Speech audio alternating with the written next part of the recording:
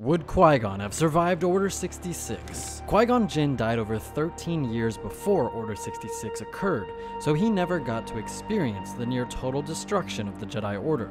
But if he had been around when Palpatine executed it, how would Qui-Gon have fared? While it is impossible to know exactly what scenario Qui-Gon would have found himself in during Order 66, I do believe he possessed the tools necessary to potentially survive it. Firstly, Qui-Gon was no slouch with a lightsaber, and he was a crafty fighter. He was more than capable of taking on a group of blaster-wielding opponents, as he showed in The Phantom Menace. Most importantly though, Qui-Gon held a deep connection to the Force. I believe it would be this connection that would allow him to sense Order 66 moments before it occurred, much like Yoda did.